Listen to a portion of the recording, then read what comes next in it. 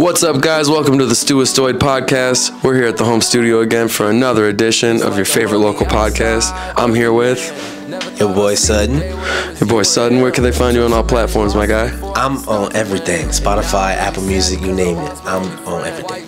SUDDN is an artist who makes R&B music for the ladies.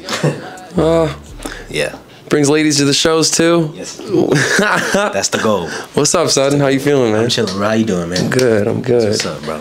So tell the people a little bit about yourself. Where are you from? So, see, I hate this question because I'm from a lot of different places. I grew up in Chicago. I grew up in Indiana. I grew up, you know what I'm saying, downtown. Round, I get around. Bro, moved to the burbs. I've been in a couple of different suburbs, so I'm kind of from everywhere. So I just like to live my life kind of like that. I don't. Where you at now? Claim anything.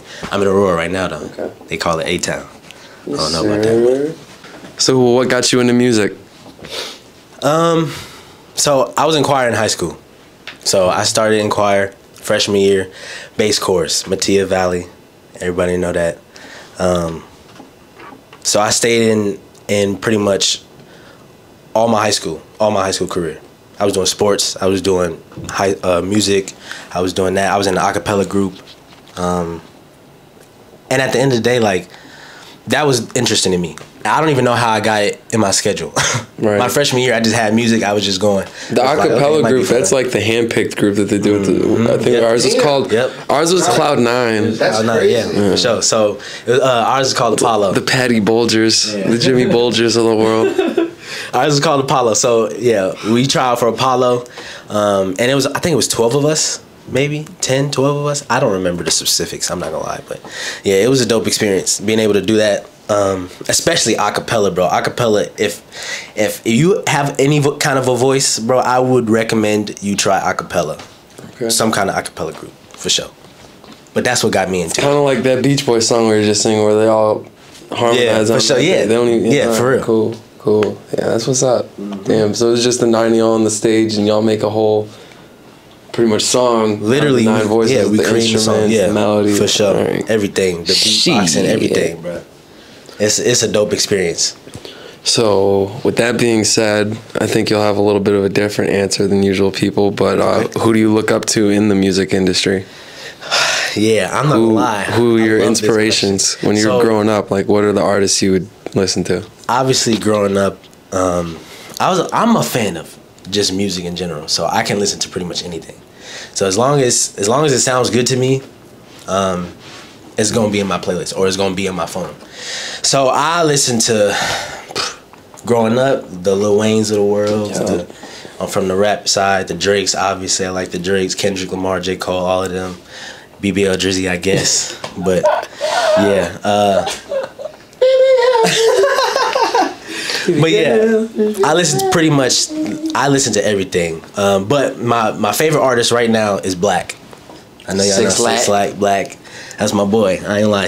That's a lot of my inspiration. Black, they call me Six Black. Don Toliver, that man don't miss. I ain't gonna lie. I need a collab for sure. I could see something like that. So what are your goals for music in 2024, and what are your goals in the next 5 years? In general, my goal is just to spread positivity. I'm sharing a side of me that I otherwise probably wouldn't, and music kind of allows me to do that in a different way that I also thought probably wouldn't be doing. So it's actually kind of a dope experience to create something and be able to hear it like in its entirety and know that everything in there, like, you individually did. You know what I mean? Like, that's 100%. Your creation. Yeah. Like, you made that. Right. That's a dope experience, and to be able to share that, yeah. All the way through to performing it. Yep. Being able to share that experience with other people. I think that's the most important thing for me. So just spreading positivity, just being able to impact at least one person. If I can impact one other person to be positive and to just vibe, you know what I mean? Like, that's kind of how I live. For sure. Where do you see yourself in 5 years with music and everything? If the world was perfect, way? I would have a consistent fan base, a steady fan base, just people that vibe with me, that rock with me. Touring. know what I'm saying, doing whatever I do. You know what I mean? I'm trying to build a community of people, of like-minded listeners. What are you talking about in your music when you go to make a song? And I guess that's kind of a broad question, but in your recent songs that you've been making, or maybe some of the stuff that's not released that you are working on, what are some of the things that you're talking about, or what where's your mindset when you're going into making, you know, a song nowadays? When I was making Vigilant, though, the goal throughout the recording sessions was to be as personal as possible, and to talk about really more relating to me and what I went through and actual situations rather than situational feelings, which I feel like those other three albums, it was situational feelings, but then on the last album, it was like personal. Like, and you hear it on songs like Fun Tonight, Dead, Over You. Yeah, for sure. But this isn't about me. Yeah, so no, you good, bro. Yeah, so that's my process nowadays. It's a little more personal, and now I'd say I'm more in a headspace of metaphoric punchlines. Yeah. And I kind of stepped away from the melodic side. Like the last 3 or 4 times I was in the studio, I was either like screaming while in rapping. Yeah. I was rapping.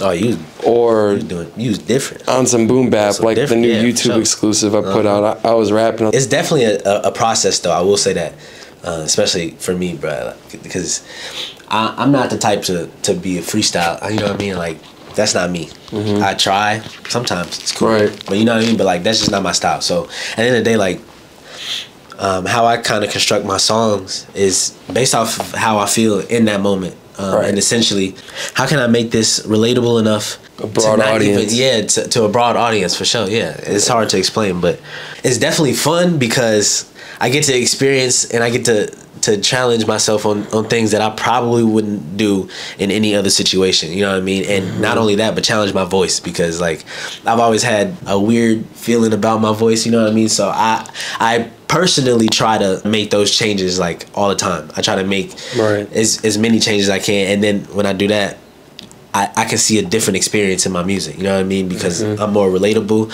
I feel like I'm just more into it. You know what I mean? Yeah. And I just be in there trying shit, bro. I'm not like nowadays, and E-Man can attest to this. More nowadays. This year, I can go in there and have a note or two, like maybe like a hook written, but then when it came to the verse, if I just more or less this year put my phone down and just kind of close my eyes and think about it. Just what? Go ahead. It ends up being something that I didn't think it would be. Me and Dave were putting out an EP from that. For sure. From that weekend when he was in town, and that was the day after the RMRP show. My voice was raspy as hell. I had to go in there and make it work. I sounded like shit. Yeah. The songs aren't exactly where I want them to be. We're going to put them out because it's just all about the experience of the whole thing. It was such a rush process, and we only have this weekend to do it, and that was kind of the whole goal behind it. And I don't know if you can relate to this at all, but have you ever written a song where you go back and listen to it, and it could be intentional where you play it or not intentional? It could be like a year or two later, and for some reason it relates to you in the future. Yes. When you wrote it back in the moment, and you're just kind of sitting there like, damn. That's crazy. You know? That just happened. That actually just happened in my EP. The song OC, bro. That's exactly what happened. That song, I dropped it last summer, 2023. But the songs on there were like, no, bro. Those songs were from like 2020. You know what I mean? Like 4 years prior. And I just heard them again, and I was like, dude, what? And then I remixed them and stuff like that, and I had to drop it, bro. You said Lil Wayne's of the world, but what can we hear from your music that you really took, you know, from a childhood of artists you were listening to? Definitely Chris Brown, Usher. You know what I mean? I wasn't really much of a dancer, but like, I tried to dance, but it was cool. You know what I mean? It is what it is. We're not gonna go there. But they're heavy inspirations for sure in terms of their music. And whenever I say somebody's an inspiration, especially in my music career, it's like not specifically their character, even though sometimes that can play into it too. But like at the same time, Like I feel like I just want to be able to enjoy somebody's music because they created that and put it out there. You know what I mean? But at the end of the day, Don Toliver, like I said, all of them, you can hear them in my music. You can hear definitely Black. I think I'm getting more into exploring the lyrical side of myself instead of just the melodic side, because I feel like that's more so the easy part. You know what I mean? And just relying on that, I don't want to. You know what I mean? I want to be able to explore my emotions in terms of actually articulating. You know what I mean? Yeah. While also making it sound like it needs to sound. Yeah. You know what I mean? So besides the 2 RMRP shows, what are some things that you've been a part of in the last 12 months or maybe even coming up that you would say were staples or important moments in your career? Yeah, so I actually just started performing, I think it was in January. That was my first performance. That was a big milestone for me because I had never performed on my own. Obviously, I was performing a cappella, choir, and stuff like that, and I performed before, but to perform your own music, that's a whole different thing. Right. So, yeah, that was kind of like a confidence builder for me to be able to just do that, because, like, who goes up there by themselves and then you putting out basically your feelings, yourself, right? You at your most vulnerable, I think, right? And so to be able to do that and still have fun and vibe, you know what I mean? That's a dope experience. So starting to get into doing a lot more shows, starting to get into actually experiencing, talking to fans and people that actually want to hear my music and enjoy my music. That's a dope experience for somebody to tell you that they enjoy what you create. You know what I mean? That's so cool. So yeah, I get off stage after, and a lot of times if it's like a shit showcase and the crowd's just kind of like standing around or whatever, I'll get off the stage and 5, 6, 7 people come up to me, dab me up. I have no idea who they are. Right, but they're like, oh, what's your Instagram? What's this? Let's take a picture.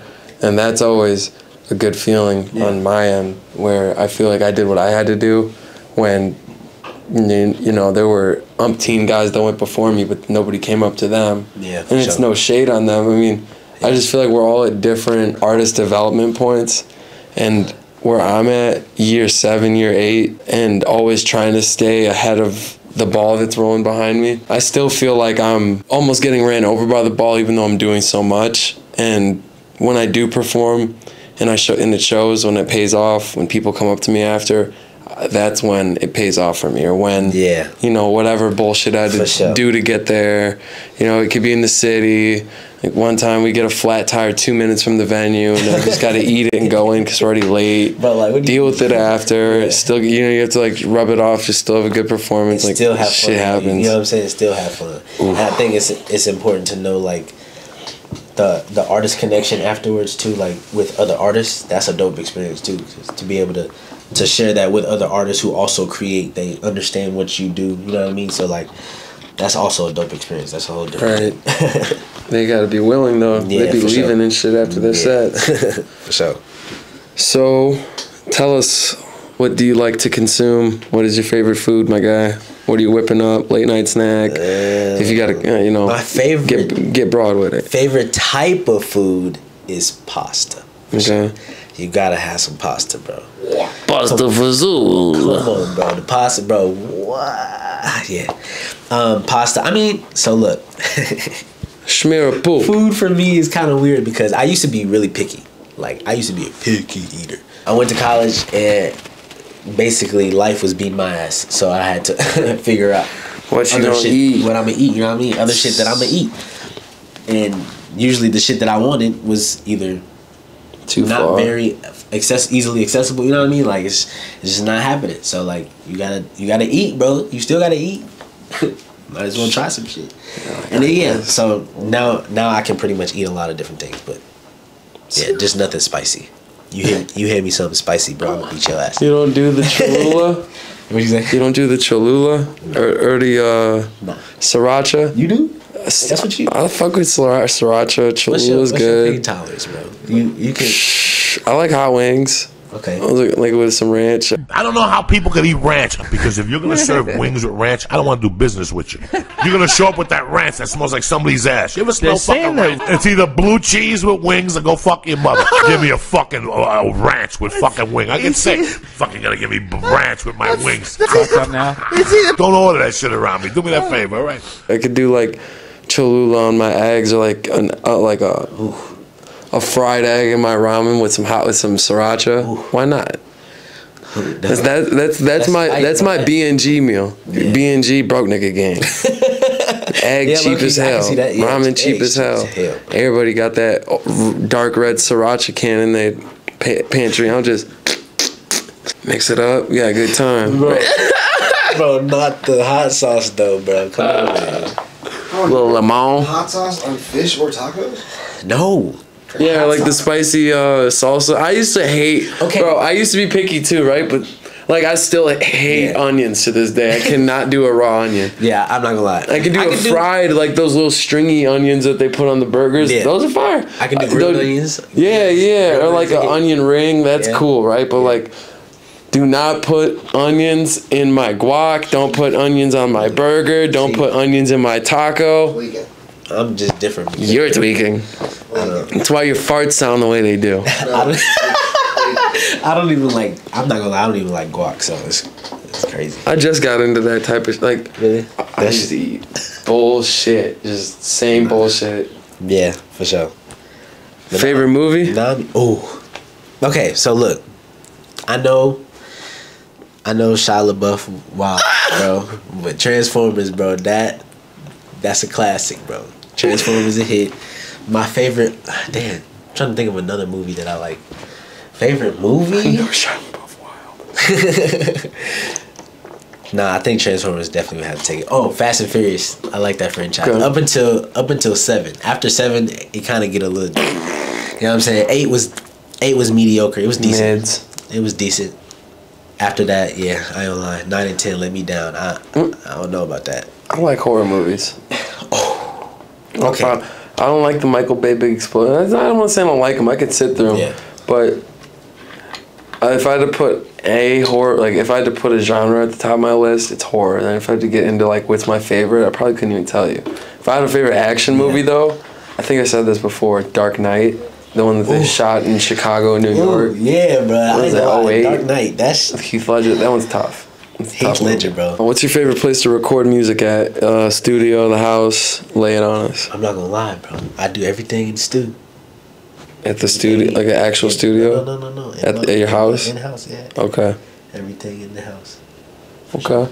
It's always interesting. Yeah. I'm always the type to want to learn how to You mix it too? Yeah. So I'm always trying to learn, you know what I mean? So every time it's a learning process. Every time I drop a song, I got better from the last song. Man, the mixing, don't get me started. I'm not gonna do it. Bro, and it's crazy because by the time the song dropped, I done heard the song so much, I don't even want to hear it. Like I listened to it for about a week and then I never hear it again. I couldn't tell you the last time I heard Misplaced EP, which is out on all platforms, by the way. So what are you playing when you get in the car if you're not listening to any of your old music? Or, you know, you get in the car, or you're at the gym, you put those headphones on. I listen to a lot of different things. I'm not gonna lie. My mood changes a lot. So I listen to anywhere from I'd probably be listening to some like ensemble music, like some actual like choir music sometimes. Other times I'll be listening to Key Glock. I'll be listening to Young Dolph, you know what I'm saying? Another time I'll be listening to Kendrick, J. Cole, and then Erykah Badu sometimes, and then Black, and then obviously, you know what I mean? But like then I have my modes where I'm like, I'm just listening to beats, bro. You know what I'm saying? Just constantly getting my head working, constantly trying to figure some shit out. That's always the vibe. Real.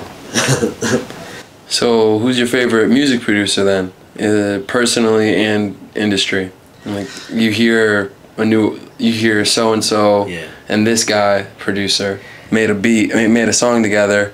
You're hopping on that. Let's hear it. I'm not gonna lie, bro. We gotta talk about Metro, bro. Metro! You can't not talk about Metro when you talk about producers. Okay. Metro hard. With the ensemble, with the choir, he was doing the beat. You know, the live performance. I was like, yeah. Over. He got it. It's over. It's over. He got it, bro. He good, bro. He's straight. So, yeah.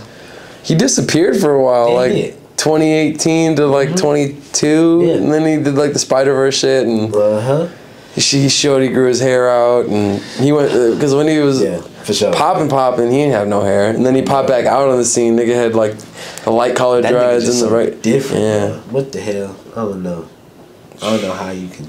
It's crazy. It's really people out here that's like that talented. You know he had that beat in his head. Yeah. Like you thought of that nigga? Like what? Who are you, bro? That's how I feel when I listen to Kanye West. Yes, bro. Like what? Yeah. Oh, Kanye. I think Kanye West is my favorite producer by far. Yeah, Kanye. Yeah, Kanye different, bro.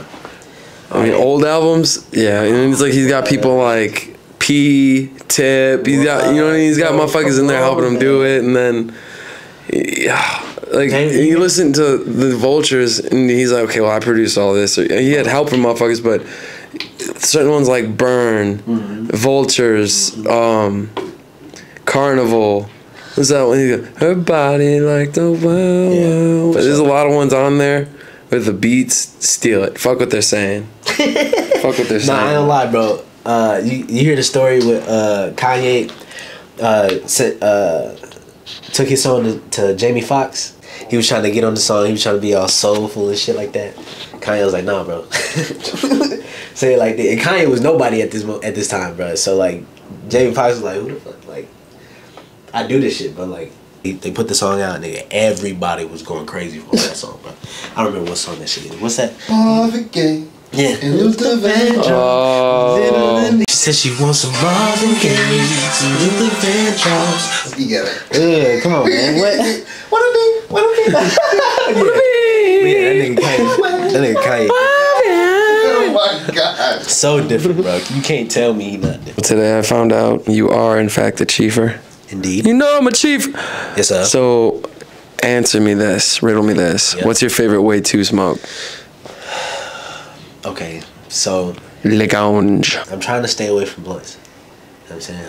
I'm trying to stay away from the blunts. Like, I'm trying to just, you know what I'm saying? I'm starting getting some papers and stuff like that. I might start doing that instead, but I still smoke blunts, but I'm trying not to do it for sure. Me personally, on the daily, I'll enjoy a couple joints, but like this last weekend, when we were at that film studio, we went to go walk to the Popeyes to get food. There was one worker in there, and she wasn't answering through the machine. Don't worry, this will get back to smoking. This will get back to smoking. For sure. Wasn't answering that you dig. So we walk up to the window, and I'm knocking on it. She comes up to the window. She's like, honey, I'm the only one working. She's like sweating head to toe. Like, I'm talking Aunt Jemima. Thick. At the Wendy's? I know, at the Popeyes by herself. Yeah, for sure. Not a day under 50. Yeah. Old and let me mind you, there's like 40 pounds of chicken in the metal bales under the heater thing, just like ready to go. And I'm like, nobody's coming here. Why is all this food ready? Regardless, she's not serving us. I'm hungry. I just want a chicken sandwich. It's not happening, man. I see a BP adjacent. Yeah. So let's go get ghetto gas station snacks. We're off, I don't even know what neighborhood, Austin, somewhere fucked up, bro. And we're walking to the gas station, the security guard, the glass window, I grab my 2 for $1 chips, I grab the little strawberry wafers, my little Bev, can't forget the Bev, never. The Bev, never. I check out, and I'm checking out. She's like, oh, $5.97, and fucking, I'm looking behind him, and I see banana, vanilla, grape, all of them, bro. All of them, bro. Yeah. I said, Nilla, give me a Nilla, and my total did go from $5.97 to almost $20. God damn. But I did enjoy myself some Nilla backwoods the last few days. That's what's up. On the occasion, I will use a joint. And sorry, the backwood, bro. You see the glass collection by the printer down there. That's Yeah, bro. I seen that. about what I'm working with. Who's your favorite Chicago artist? Does it matter what genre? No, from here. That's the... I don't know. Who's yours? Me personally, inspiration, and I... Honestly, it's hard for me to not name 5. Yeah. But if I absolutely had to do... okay. In no specific order either. G Herbo. Of course. Kanye West. Okay. Juice. I was waiting. I was gonna do that one last. Keef. Keef is a nut. Keef is a nut. Come on. Just no, like even on Almighty So too. Like you gotta mention Keef, but at the same time. No, yeah. I was saving Juice and Keef, but like inspirational to me. Yeah. If I only had to say 3, I'd say Herb, Ye, and the 5th one would be like Common or Twista. Just because Twista was so different. Just because they weren't Twista like was so different. They weren't like, what am I trying to say? Yeah. They were independent, damn. Like, yeah, they worked with the labels and stuff, but like the people that were working those labels were like the founders and the original founders and their homies, and like you got Fat Joe and all these motherfuckers that were owning the labels and doing the shit. It's not like nowadays where it's like so and so's uncle was running it and I'm fucked and I'm in this deal. Yeah. Keef, I ain't gonna lie. Put some respect on Keef, bro. Chief Keef, bro. That's my boy. But nah, I'm gonna say Kanye for sure. Any words for the camera, Lou? Wait, what'd you say? I'm gonna say Kanye for sure. Top 5. Top 5? No specific order. Yeah, definitely Herb. Herb, I love Herb. Southside on the track. Yeah, I ain't gonna lie. Kanye, of course. Shout out Oz, man. Shout out the homie Daniel. I ain't gonna lie. I fuck with Chance, bro. I fuck with the old Chance. I ain't gonna lie. Juice, obviously. That's my nigga, bro. Juice, he don't miss. See, I have yet to hear a bad song from Juice WRLD, bro. I always want to include Chance on my shit. Yeah. But it's like there's nothing inspirational. Like I fuck with him as a person. I like what he does. Yeah. And I fuck with him as a person. I like what he does, but there's nothing inspirational there for me besides acid rap. Yeah, like sure. Don't get me wrong, Coloring Book's good. I like Smoke Break. There's some good ones on there. Yeah, but sure. Like that, Coloring Book was like his teeter between what he did on acid rap and the heap of garbage that was coming after Coloring Book. You know what I mean? Like, but that's where you lost me. It's just because like he had such an impact like when he was hot, bro. Like I remember being in high school, bro, and everybody was listening to Chance, bro. Everybody was listening to acid rap. Everybody. There's not one person who wasn't listening to acid rap.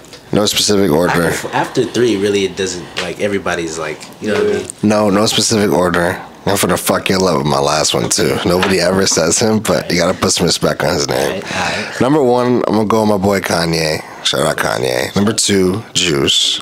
3, gotta go Herb. No specific order, but I'm just saying like that. For sure. Keef. Shout out Sosa. And then 5, like, 5 is Ludacris, bro. Ludacris is from Illinois, and he is cold. And don't nobody put respect on my nigga's name. Luda! Shout out Ludacris, bro. Cat blasted him on the top. But I don't give a fuck. Shout out Luda, bro. Look. But all the bullshit, I'm talking about his music. Okay, before he got into whatever the fuck he's into. That nigga had some bars, bro. I need you to listen to the Cat Williams Club Shay No, Shay. I ain't gonna lie. Crazy. He's like, I have it written in my contract as an addendum that Marlon Wayans cannot be in a movie with me unless he's wearing a dress. Nigga, Steve Harvey, he was out in everybody. Man. 3.5 hours sitting there. He's like, oh, crazy. And what you don't know about. I'm like, whoa. I'm gonna remix it. We gonna go Juice WRLD, Chief Keef, Herb, Kanye, Justoid. I didn't put him on there. Because I was gonna be a little biased, but that's my dog. So we gonna put Justoid on there because he's that. Check him out. Put me on notice, the right plan. Sir. Oh God. I need to Quick hear story time. Yeah, sure. before I ask you one more. In April of last year, my mom's birthday is like a couple days after 420 or whatever. Yeah.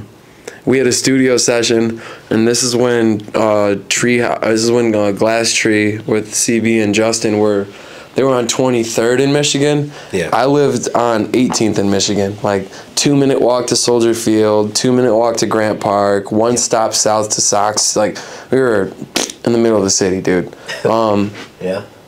I used to live in a place called Sky 55. It's like, I think it's right next to Millennium Park. Okay. We probably passed by the building for before. Sure. Yeah, it's like dead smack in the middle though. Either way, I'm in a condo building. Private landlords. The lady didn't. I was renting it out.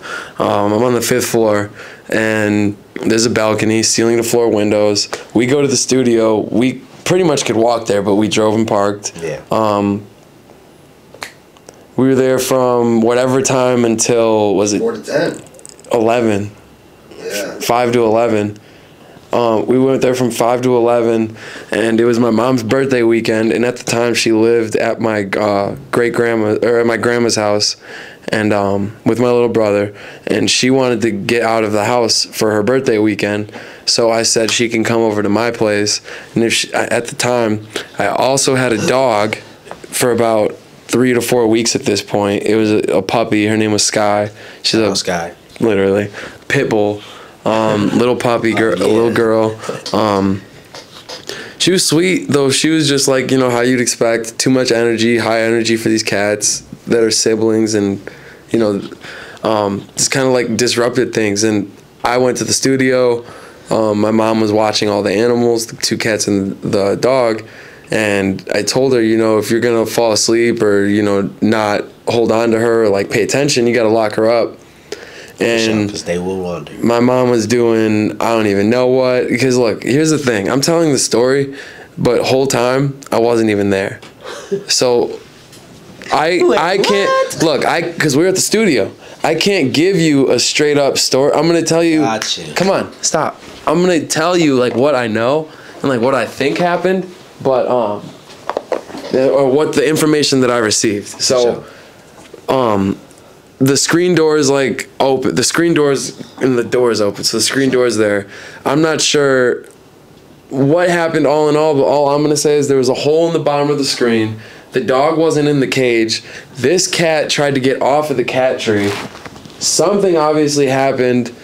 My cat ended up on the other side of my balcony, like of the glass. What? Supposedly my mom tried to grab her and she like squirmed, and the cat fell from the 5th floor to the 3rd floor where there was a terrace, like a overhang, and she fell there and broke her front left leg and then crawled onto somebody's balcony. And I wasn't able to get her back until 3 in the morning because the lady whose balcony she was on didn't believe me. We didn't open the door. What? The police wouldn't come and help because it was a cat instead of like a person or a dog. No fire department. I didn't have a ladder. Home Depot's closed. So I pretty much had to make like a disruption and like start trying to punch holes in the wall and kick this lady's door down to get the police to show up. Open up. Yeah. I need help. Showed my ID to this bitch and everything, like wouldn't open the door. I lived 2 floors directly above you. Yeah, you were. And the cops came. They went into her place. 2 seconds later, my cat came walking out like limping. Dripping. Yeah, like bugging out like the leg like this and This one?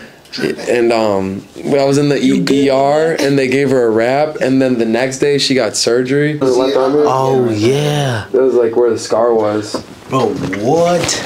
And they put like a metal plate in her arm, and she was in a cast for a few weeks. I'd take her once a week to get checked out. Yeah, that's wild. And yeah, she What? got the surgery and everything, and now she's good. She jumps around and plays and acts like it didn't happen. But she was only like 2 at the time, so I felt like shit. Now she's 3, and like we were at the studio, and we went back, and I had to figure it out. And he was up all night. It was bad. She probably don't even remember. She's appreciative. She was not as nice as she is. Okay, now. yeah, for sure. Yeah, she's a nicer cat now. So usually we relate this to something back in the episode, but we kept it pretty broad today. It was more about you. So I'll just ask you straight up. If you had one positive message to give to the public or anybody watching this, what do you got to say to them? Having a bad day, bad week even, you know, what's some advice you got for them, Sudden? We human, man. It's always going to be something going wrong. It's always going to be something happening. Life is never going to be perfect.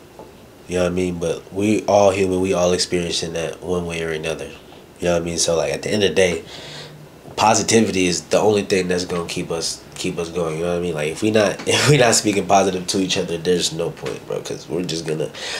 it would be so much easier for us to help each other rather than to hurt each other. You know what I mean? So, like, at the end of the day, bro, mind your business first and foremost. You know what I mean? Stay in your lane, but at the same time, like, respect everybody. Bone thugs. Bone thugs. Bone thugs. Stoid family, June 15th. We in Aurora, we at the Piazza.